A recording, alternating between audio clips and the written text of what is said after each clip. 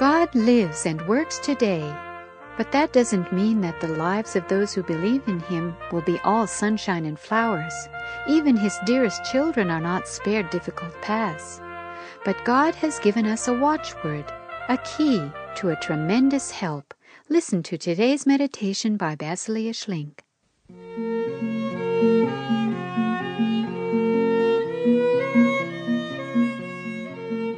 Almost everyone has something in his life which he would like to wish away, a burden of some kind which he longs to be able to shake off his shoulders. In a small way, our lives are like the Israelites when they were imprisoned in Babylon. What did God say to them then, through His prophet?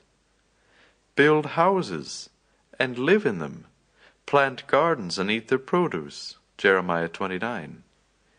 In other words, He was saying, don't constantly try to avoid your suffering. Say yes to your present situation. Settle down there and make the best of it. But what does this mean for our lives? Perhaps you are sick and miserable. You can't do many of the things that made your life happy before. Then the Lord's words mean, adjust yourself to the present circumstances. Make the best of what you have. Or perhaps you have a job that you don't like very much. Then the Lord is saying to you, first settle down. Make the most of it. Begin to love your job.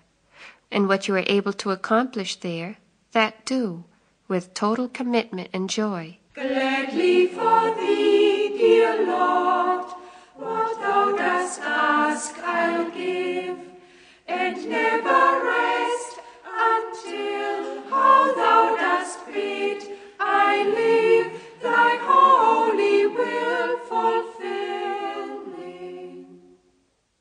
But God tells us something else too. For He's a Father who always has the best advice to teach us how to cope with life.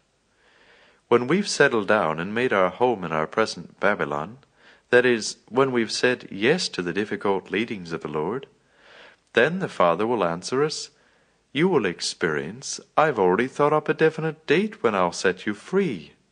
For Israel, this meant a definite time when God would bring them out of Babylon and back to their own country. Satan promises a short-lived happiness, but with God it's just the opposite. First comes a cross and suffering, but then comes happiness and joy, blessing and the solution to our difficulties. This is true for now here on earth and for all eternity. What a heart of love the Father has!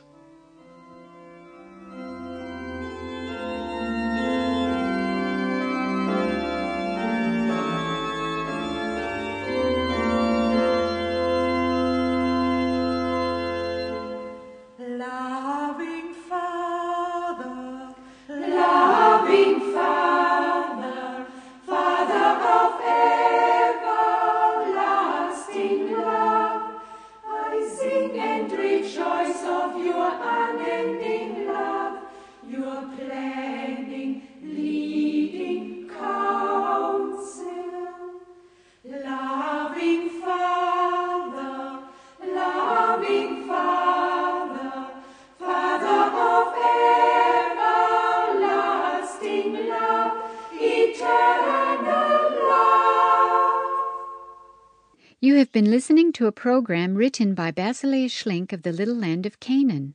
To learn more about how God lives and works today, visit us at our website, www.canaan.org. That's KANAAN.org.